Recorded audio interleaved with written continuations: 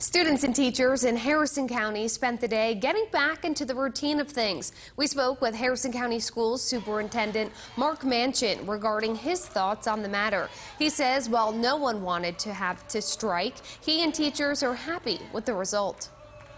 The way that the omnibus bill was moving, those individuals felt like it was important.